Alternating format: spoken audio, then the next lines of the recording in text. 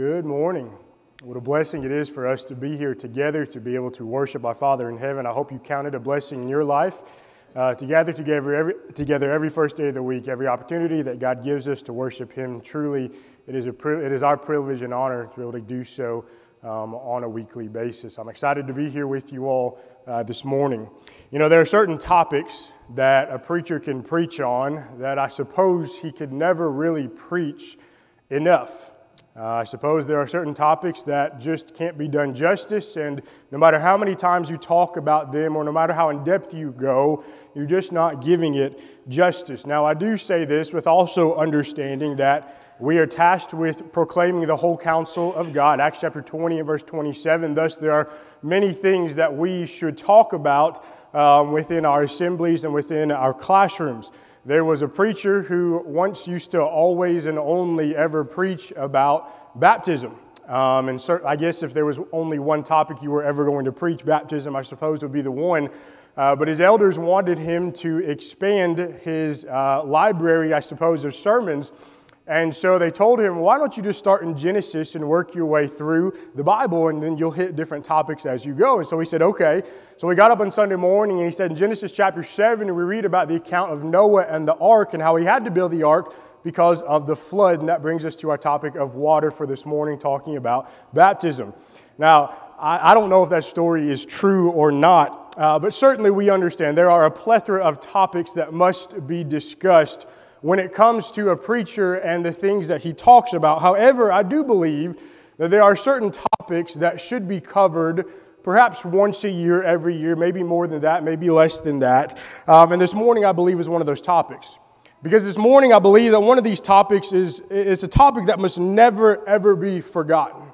A topic that must never, ever be pushed out of our minds. It's a topic that we must never, ever lose sight of when it comes to our faith and who we are as Christians.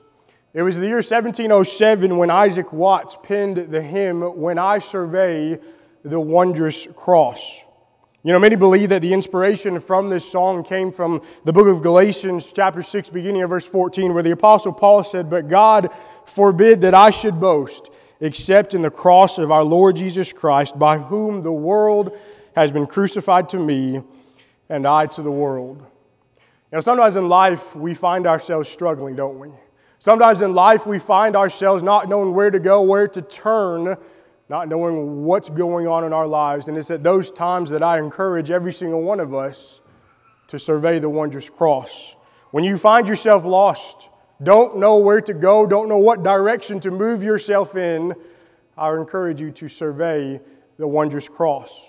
When life seems bleak, when it seems dark, when you just simply don't know what life is, survey the wondrous cross. But I guess you could also flip that coin, couldn't you? When life seems to be going well, when you can see the blessings, when you see the sun, you see everything seems to be going as it should, also survey the wondrous cross. There are four things that I want to look at this morning. Four things as we look at the wondrous cross, and I hope that they will be helpful to you this morning. As we look at the first P, when we survey the wondrous cross, I want you to think about the person. I want you to think about the person of the cross when we survey this wondrous cross. You know, I mentioned last week about the deity of Jesus Christ, and whenever we study about the deity, it is something that's somewhat hard for us to comprehend because we really don't grasp it. We really can't grasp it because of how high and magnificent the nature of our God truly is. He is something that is completely different from us, and we could never even fathom, even if we tried to understand everything that there is about the nature of God, we just simply could not. That's how amazing our God is. But when we look at Jesus and the relationship that He has with His Father, we understand that as the Son, He is still part of the Godhead. Jesus said in John chapter 14, beginning in verse 10, He said, "Do you not believe that I am in the Father, and the Father in me?" He said, "The words that I speak to you, I do not speak on my own authority, but the Father who dwells in me does the works." Jesus was God in heaven. Jesus was God on this earth. No matter what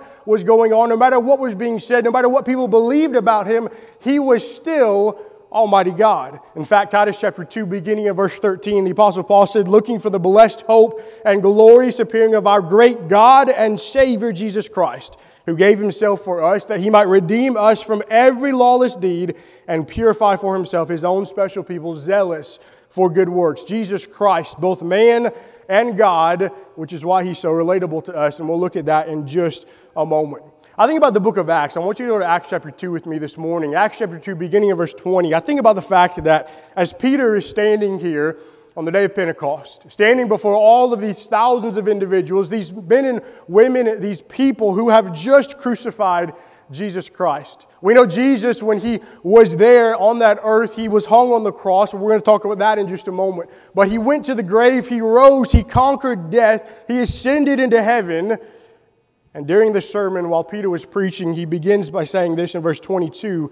He said, "Men of Israel, hear these words. Jesus of Nazareth, a man attested by God to you by miracles, wonders, and signs which God did through him in your midst, as you yourselves also know. Him being delivered by the determined purpose and foreknowledge of God, you've taken by lawless hands, have crucified and put to death." There's a couple of things I want to think about as we look at this passage. Number one, I want you to think about the fact that Jesus was an earthly man. We know that Jesus was a man. We alluded to this already, but we know that Jesus Christ, being God, came to this earth, took the form of flesh and blood. Philippians chapter 2, beginning of verses 6 and verse 7. The Apostle Paul understood emotion.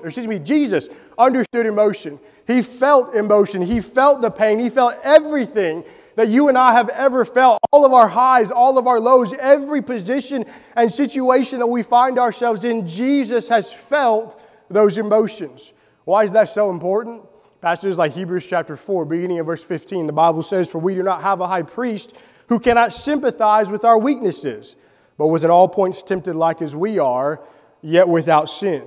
You see, if Jesus Christ was never a man, if Jesus Christ never came to this earth and never took flesh and blood, never became like us, Jesus could never say, "I know exactly what you are going through." Jesus would never be able to sympathize with any of us and the things that we endure while we're here on this earth, but He did, and thus we know we can go to Him because He's experienced everything that we've experienced.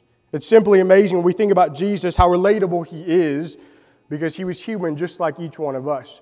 But then we think about the fact, as you look at Acts chapter 2, that also God worked through Jesus. God worked through His Son. Jesus Christ, the Son of God, came to this earth to fulfill all of the things that God wanted accomplished while He was here on this earth. All of His power, His teaching, His miracles, all of those things, everything He did, Jesus pointed every single person to the Father. He pointed every single person back to Almighty God because that was the one who was going to receive the glory. I think about the purpose of Christ while He was here on this earth. Mark 10:45, our scripture reading read just a moment ago, that the Son of Man came not to be served, but to serve, and to give His life as a ransom for many. We'll look at passages like Luke chapter 19 and verse 10. The Son of Man came to seek and to save that which was lost. You see, before time began, God knew that we as mankind, we as creation, were going to need a Savior. Before we ever made it to this earth, God in His foreknowledge, God in His amazing wisdom knew that we would need that perfect sacrifice. He knew that even from the time of Adam and Eve in Genesis chapter 3 and the sin that they committed all the way to the time up to where we are now, there was going to be the need for a sacrifice. Titus chapter 1 and verse 2, "In hope of eternal life, which God, who cannot lie, promised before time began." Jesus came to earth to teach, to perform miracles, to help those around Him, but He ultimately came with the purpose of going to the cross. Jesus Christ came to this earth to give His life for us, to take the burden of our sins on His back, and to die that cruel death. He willingly went to the cross because that was His purpose. But then number 4, I think about the fact that we as individuals crucified Him. Sounds strange, doesn't it? Literally, did we crucify Jesus Christ? No, not literally, not physically. But do you and I have access to His blood? Absolutely. Do we have access to the forgiveness of sins? Absolutely. Are we completely cleansed and washed when we go to Him? Absolutely we are. And it's because of the things that we have done. Can He still feel the nails every time I fail? Can He hear the crowds cry, "Crucify again"? Am I causing Him pain? Then I know I've got to change, because I just can't bear the thought of hurting Him. Being a Christian means you and I understand that the sins that we have committed in our lives are the sins that put our Lord on that cross. But you and I also understand that our sins are not what kept Him on the cross, but rather it was His love for you and I. That's how amazing this person is. When it comes to talking about the cross, Jesus Christ, simply unfathomable when it comes to what He did for you and I. Here's number 2. As we look at the wondrous cross, I want you to think about the pain. I want you to think about the pain of the cross. When you and I look at the suffering and the pain that our Lord had to endure, it's truly nauseating if you ever study about it. If you ever think about it, if you ever watch it, try to watch it, it's really difficult to do so. The scourging that the Romans perfected, making someone suffer without killing them, and what they put our Lord through, it's hard to imagine. The victim in the middle, 2 soldiers, one on either side, alternating lashes as they go back and forth across His back. Those whips that they were using, those pieces of leather flowing out from it, with those pieces of bone or metal, whatever it was, lodging into His back time and time again. I don't know if you've ever seen the movie The Passion of Christ, but there's a scene in that particular movie while they're going through the scourging where the soldiers, and this is how they depict it, the soldiers, when they whip the back of Jesus, on one occasion that whip wraps around to the front side of His ribs. And the soldier rips it out, just exposing everything that is there on his side. It's hard for us to imagine something like that, isn't it? It's hard for us to think about you and I ever having to submit ourselves to that kind of torture. It's hard for us to think about the pain that He had to endure because we've never had to go through that. Hopefully, we'll never have to go through something like that which He went through. Dave McClister said this. He said, "For they say that the bystanders were struck with amazement when they saw them lacerated with scourges, even to the innermost veins and arteries, so that the hidden inward parts of the body, both their bowels and their members, were exposed to view." I think about that scarlet robe that they placed on His back. How after He had been bleeding there, how surely it absorbed that blood. And then they viciously ripped that robe off His back, no doubt opening every wound there on His body. I think about the crown of thorns that they placed into His head. I think about the beatings, the mistreatment, the crucifixion itself with the nails and the spear. I think about how the suffering of our Lord truly is second to none. Certainly there was copious amounts of pain that our Lord had to endure, all for what? For you and for me. Peter said in 1 Peter chapter 2, beginning of verse 21, he said, "For to this you were called, because Christ also suffered for us, leaving us an example that you should follow in His steps." Not only did our Lord suffer, but He suffered unjustly, didn't He? You see, when someone went to through the process of scourging or through the process of crucifixion under Roman law, it was because they were criminals. It was because they deserved it. It was because they had done something that was against the law. And so the Romans thought that this was the appropriate punishment for them, and oftentimes it killed them on the spot just like that. But what did our Lord do? What had He done to make Himself deserving of everything that He went through? Nothing. Jesus wasn't deserving of the pain. Jesus didn't do a single thing that warranted that scourging. Jesus didn't do a single thing that warranted that crown of thorns, or being beaten, or being mocked, or being blasphemed. But notice He left for us, as Peter says, an example. He left for every single one of us an example. Through His endurance of the suffering that He didn't even deserve, He showed us how to act. To endure, yes, but specifically the fact that you and I as Christians are going to face unwarranted and undeserved treatment. As Christians, do you endure? As Christians, do you allow yourself to make it through all of the things that you don't even deserve simply because you're a Christian. We put the things that we go through on a scale, on a level of what Jesus, compared to what Jesus had to go through. Jesus going through something far more than what we would ever have to endure. Can we endure what we have to go through simply for the cause of Jesus Christ? You see, our Lord did. Our Lord knows what we're going through, and He's been through more. As we survey the wondrous cross, we see the pain that He had to go through. Here's number 3. I want you to think about the purpose of the cross. As we sit here and as we continue to survey the wondrous cross, I want you to think about the purpose.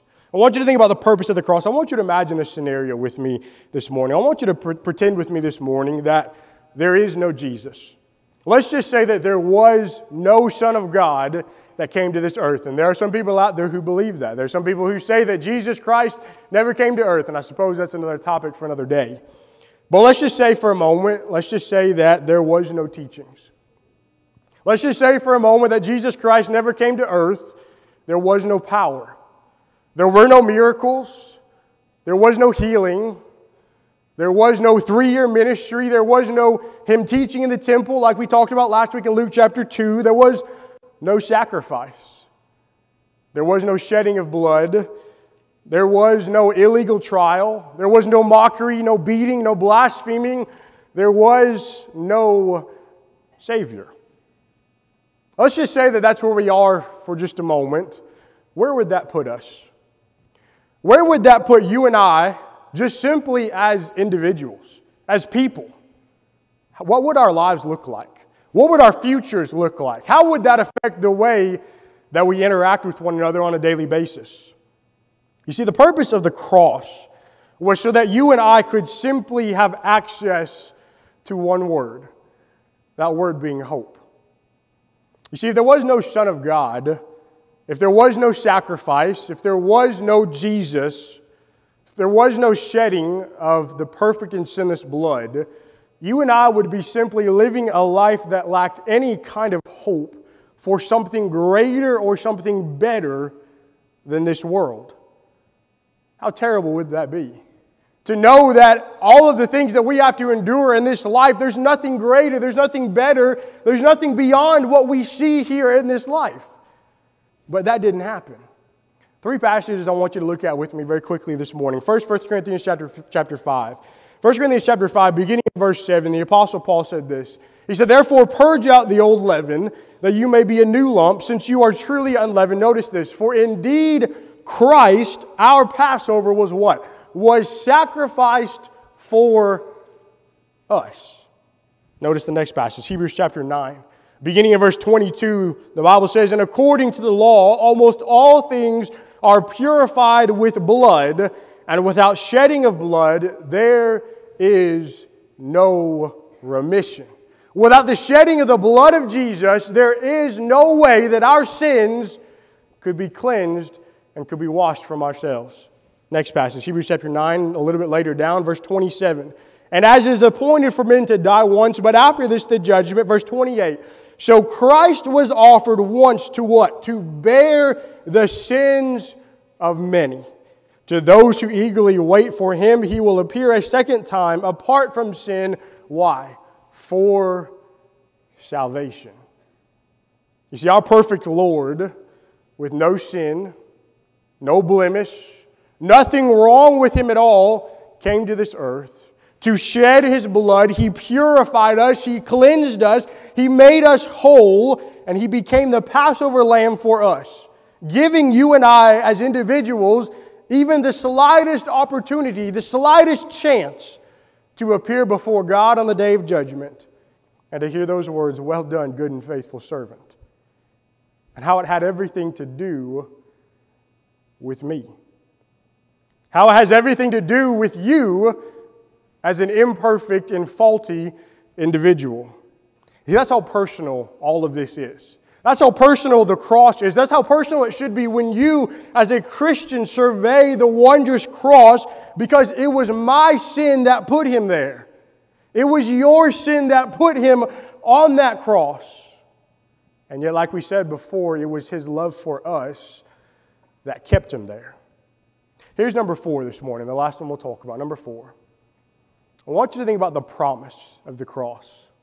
I want you to think about the promise of the cross. What does the cross give us? When you look at that cross, when you look at Jesus hanging on that cross, as we survey it this morning, what does it give us? What significance does it play? Why is it even important? Why should I, as a Christian, day by day, survey the wondrous cross? Brothers and sisters, you and I survey the wondrous cross because of the promise of heaven and salvation. You and I understand that without the cross, there is nothing left for us. We talked about that a minute ago. We would live lives simply most miserable among all men. There would be no hope for us. You know, when I look at the cross, there's a showcase of emotion, isn't there? There's a showcase of emotion when I look at the cross. We see God's love for us. Romans chapter 5 and verse 8, a passage we know well, God demonstrating His own love towards us in that while we were still sinners, Christ died for us. But then within that, we also see the forgiveness of God. We see His attitude of forgiveness to every single one of us. Ephesians 4 and verse 32, be kind to one another, tenderhearted, forgiving one another. Why? Even as God in Christ has forgiven you. You see, within all of these emotions that we see, God makes a promise. Within the cross, we see a promise, and we understand that God keeps that promise. God, the promise maker, is God, the promise keeper. His Son came to earth. He became a man. He took on the burden of our sins. He went to the cross, and it is because of that that we have a hope of eternal life. We have a hope of heaven. We have the promise of the forgiveness of our sins. We have the promise of an escape from the eternal torture that the other side offers. You know, it's interesting when we think about it because God didn't have to make that promise to us, did He? God didn't have to make a promise to you and I as His creation. He didn't have to give us anything because God doesn't need any of us, does He? God is so high, so powerful, so holy. God is so much more than each of us are. He didn't need any of us. But He made a promise to us. A promise that if you and I live faithful lives, a promise that if you and I do what we're supposed to do, we abide by the words of this book, once all of that is fulfilled, that wondrous cross will be what has saved us in the end. You know, there's so much for which we have to be thankful for in this life as Christians. Brothers and sisters, above everything else, we must be willing to thank God for that old rugged cross. If there's nothing else in this life that you see of value, of any value or of any importance, I hope that you are able to look at the cross, that you're able to see the love of our God, that you're able to see everything that God has done for us from the beginning of time. Again, Titus chapter 1 shows us that. In His foreknowledge, His planning, His wisdom, He knew that we were going to need a sacrifice. He knew that we were going to need a Savior because of our sins. Romans 3 verse 23, none of us are exempt from that. And it's because of His love for us that we even have the opportunity to look at that cross, to look at that blood coming down, to knowing that if we're obedient to Him, that blood is what washes us and cleanses us and makes us whole. Maybe you're here this morning and maybe you're not a Christian. Maybe you understand that this blood that was shed on the cross of Calvary is what cleanses you. Maybe you understand that coming into contact with baptism, that water representing that blood that was shed on the cross of Calvary, that is going to wash your sins away. 1 Peter chapter 3 and verse 21. Maybe you're ready to submit yourself to Jesus Christ this morning. Know that you can do that. We can baptize you in the water. We talk about the Ethiopian eunuch all the time. In Acts chapter 8, Philip preached to him. They went down into the water. He baptized him. He came up and he was rejoicing. Why? Because he knew that he was on his way to heaven.